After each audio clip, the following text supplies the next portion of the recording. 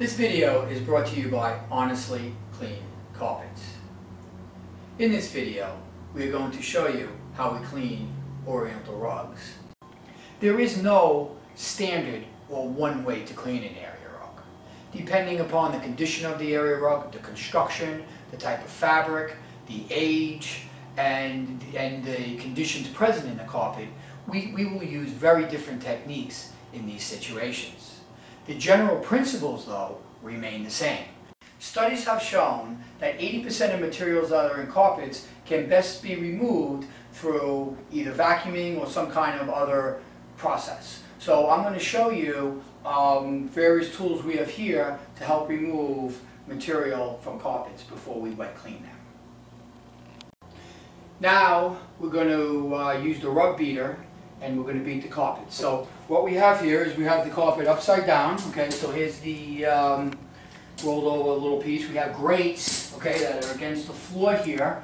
And the concept is that the agitation from the machine agitates the carpets upside down and beats out the grounded dirt that's been there for any number of years. So what we do is we get the machine set up.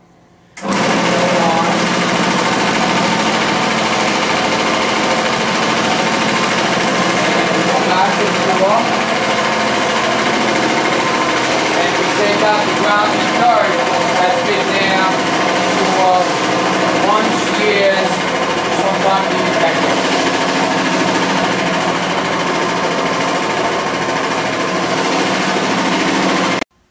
Okay, so we're done beating the carpet. That carpet was a highly soiled carpet in a major traffic area, and we'll take a peek at what came out of the carpet. So we'll pull up the grates, and as you can see, that's really pretty significant. So this is actually what came out of the carpet. So if we come and we actually boom it up a little bit, you can see actually very significant. So obviously not every carpet's going to come out with this kind of soil out of it, but that's pretty significant, and the advantage of using a carpet beater on all types of carpets.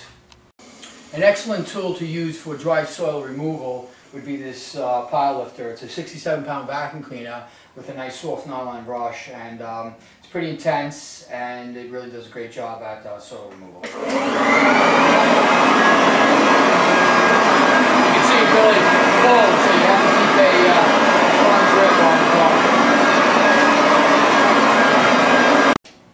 You can use our Brush Pro for dry soil removal. It's got two counter-rotating brushes, and it's again excellent at removing dry soil from carpets.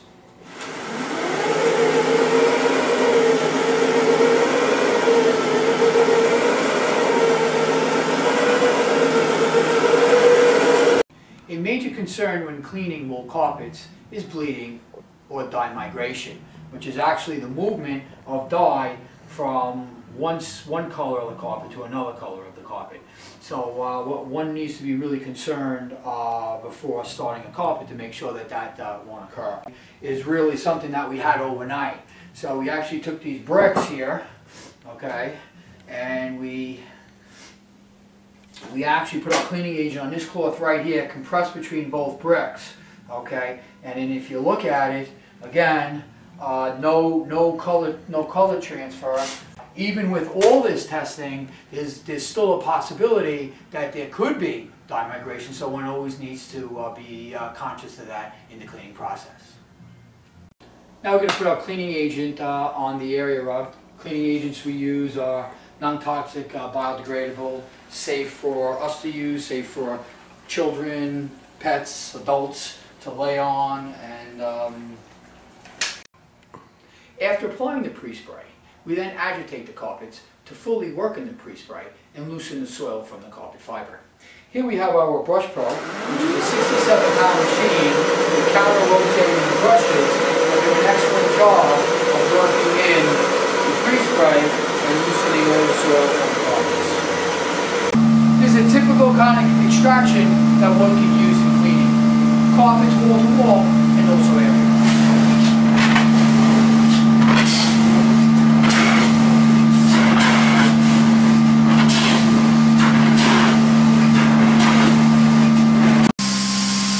Technique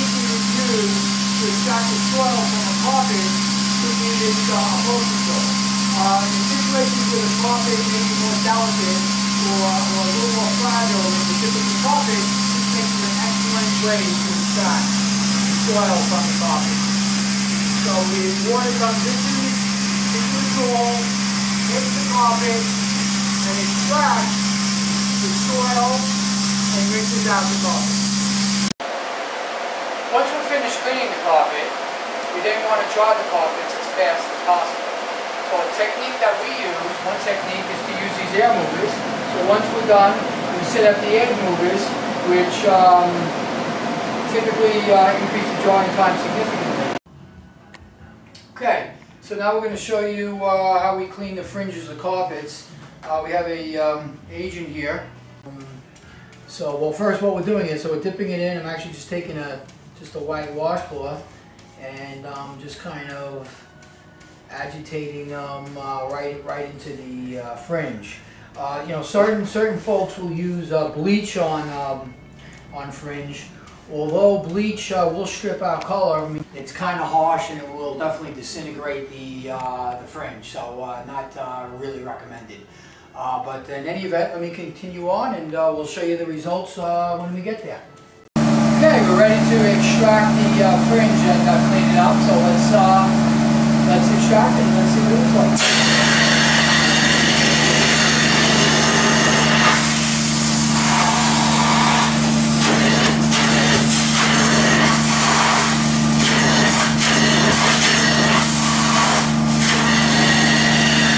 I know we got a little peek at that.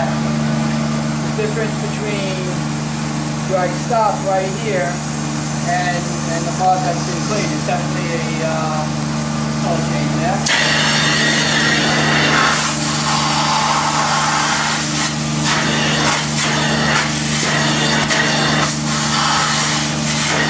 Now we have an area rug with a ton of urine, also some feces on it. Has a pretty good odor. So what we're doing is we have it in our pool here, and we're actually literally saturating it with water. So we really have to make sure that we thoroughly saturate it. So we'll thoroughly saturate it, and we'll check back and we'll look at the progress that we're having. So we're continuing along in our process, and as you can see, the carpet is thoroughly saturated with water. We have some agents on the carpet to help eliminate the urine and the feces smell, get it out of the carpet, and really soak the carpet. So as you can see, we got a tremendous amount of water here. What we then do is we're gonna obviously flush out the water and flush out the water from the carpet, and at that point we'll clean up the carpet. So we'll continue flushing it out. So after flushing out the carpet, you know, with our cleaning agents to remove the urine and feces and the smell, now we're giving the carpet a thorough shampooing. So what we've done is we filled up the pool again, we put down our shampoo, and then we take our agitation machine and we agitate it and thoroughly get it in. So this is really going to penetrate most of the carpet, really to the base of the carpet with all the water we have in there. We're going to clean it up, and then we'll flush it out again. So we'll show you the remaining part of the process in a little bit.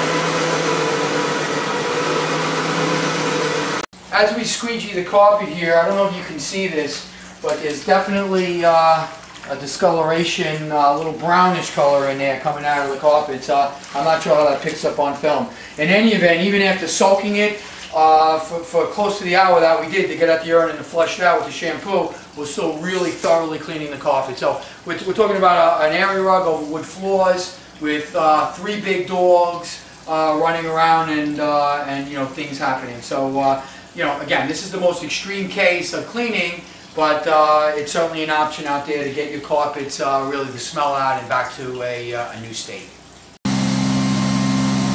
So we spent the last hour really flushing out the carpets with water and soaking it back up through our water cloth. I'm in the final stages of really extracting all the water out of the carpet with a water cloth, and you can see some of the excess water that's remaining is being sucked up. So again, flushed out the carpet in a very thorough manner, put cleaning agents to combat the urine and feces, sucked out all the water, turned over the water probably 5, 8, 10 times to really flush it out good, and now the carpet is in a condition now we're ready to clean the carpets. So I have in front of us an area rug here that we're going to be working on. We've actually set it up in a pool, so there's a couple situations going on. There's definitely marks, so this was under a dining room table. So obviously a lot of work was done over here in this section, and a lot of work was done over here in this section. So there's years and years of grinding involved. There's a little bit of situation going on here also. In addition, there's also a urine problem with this carpet. It's not crazy, but there's definitely a background urine odor going on. I just want to say that in these sections, through the grinding, through years and years and years, there's no way that I would expect that this section of the carpet is going to return to this section, because basically the actual fiber itself is worn away and grounded out. So we'll do our best. We'll see what we can do with it, and we'll go through a couple steps with you so you can get an idea of how we clean and approach a carpet like this. But what we're going to first do, we're going to take these worst spots here, and we're going to put on some little bit of a cleaning agent here, and we're going to wet it pretty darn good. And then what we're going to do is we're going to come in and then agitate them a decent amount so that we're actually getting the worst spots of the carpet. So we can use a bunch of different things to agitate.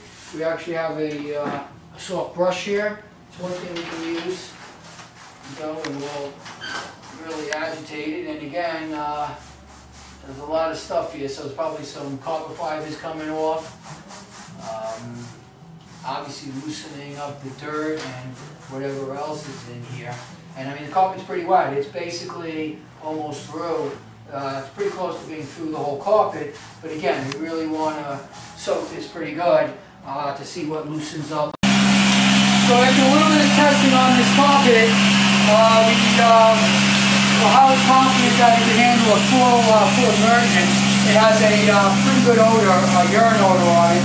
So that's something that really needs to be handled really by the best way would be to actually soaking it right through, taking basically the water that's in and sucking that up. So we're going to make sure that we thoroughly soak it, okay, which we're in the process of doing right now in our bowl. Thank you for watching this video. I hope you gained some insight in in-plant cleaning of area